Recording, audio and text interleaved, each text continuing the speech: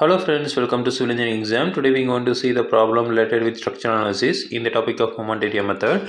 So now the problem is determine the fixed end moment at each end of the member in the continuous beam. Okay, so they are giving the continuous beam. So in the continuous beam having the A and B, C, D.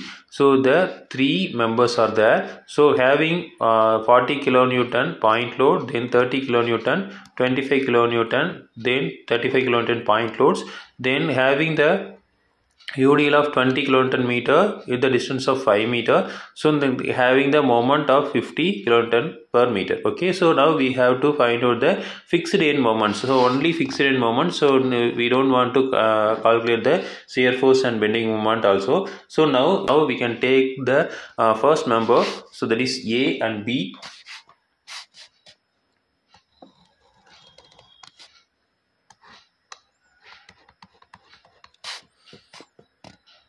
So the A and B 5 meter length having the 2 point loads.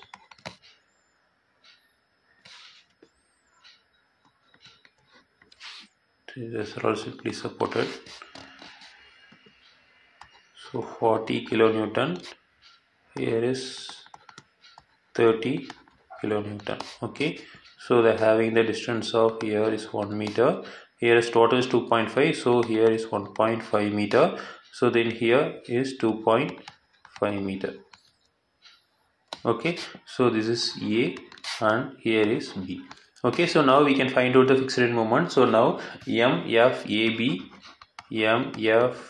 equal to, so minus, we can take W1 into L by 8. Okay, so here the load is acting on the center, so now we can take W1 into L by 8. So plus, so here it's acting on the some distance in the from the A and some distance from the B. So now we can take W2 A B square divided by L square. Okay, so we know the formula over here. So now we can substitute the value. So now minus W, W1 value is 40 into L is 5 divided by 8. Okay, so now W2 value is 30 into A distance is 4. Okay, the here is from the A the 4 meter away from the support. Okay, so 4 meter. So then B is 1 meter, 1 square divided by L square. So L is total is 5 square. So solving this we got the value of minus 29.8 kilonewton meter. Okay, so next thing is MFBA. So likewise also we can take the positive value. So then W1L divided by 8 plus here we can take W2 A square B divided by L square. Okay, so now we can substitute plus W is 40 into 5 divided by 8, again plus W value is 30 into A square, that is 4 square into 1 divided by 5 square. Okay, so solving this we got the value of 44.2 kilonewton meter. So next thing is likewise we can take the BC value. So BC member. So now we can take the BC. BC is simply supported having the UDL of entire length. So 5 meter length and having the 1 point load of 25 kilonewton. So that is 2 meter away from the B and 3 meter away from the C. Okay, so now BC. Okay, so now likewise we can calculate the MFBC. So MFBC we can take the minus. So for the first thing is for the UDL, that is WL square by 8.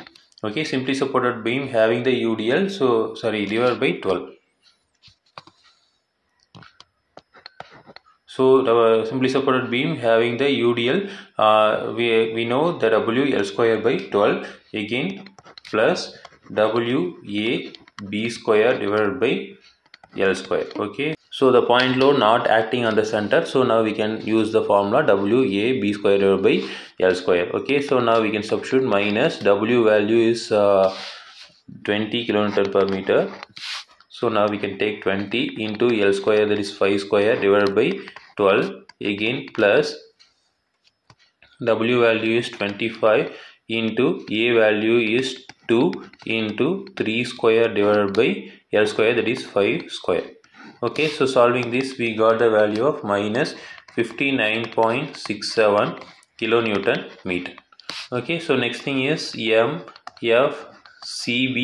So now we can take the positive value W L square by 12, again plus W A square B divided by L square.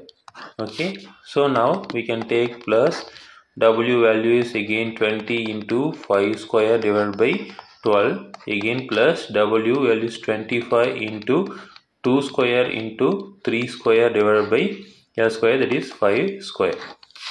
So solving this we got the value of MFCB equal to 53.67 kilonewton meter. Okay, so next thing is we have to calculate the CD.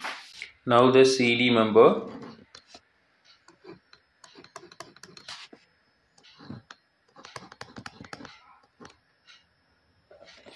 so now here is 35 kilonewton point load, then 50 kilonewton per meter is the moment.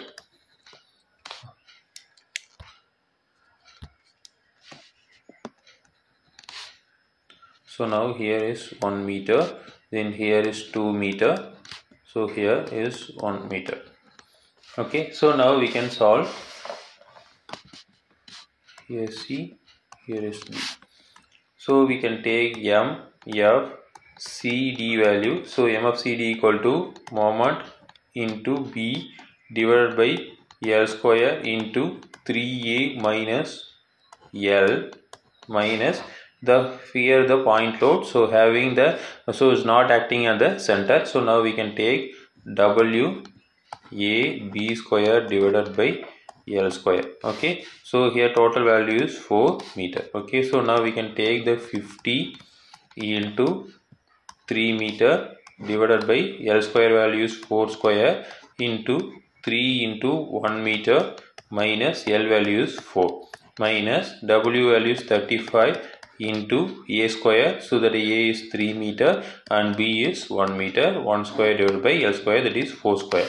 So now solving this we got the value of MFCD equal to minus 15.93 kilonewton meter. Okay, so likewise we can calculate the MFCD value. So now we can take M into A divided by L square into 3B minus L plus W A square B divided by L square. Okay, so now we can take the 50 into A value is 1 divided by 4 square into 3 into B value is 3 meter minus 4 plus W value is 35 into 3 square into 1 divided by L square, that is 4 square. Okay, so solving this we got the value of MFCD equal to 35.3125 kilonewton meter. Okay, so these are all the n moments. So this is the method we can solve the problem. Again we will see next video. Thank you.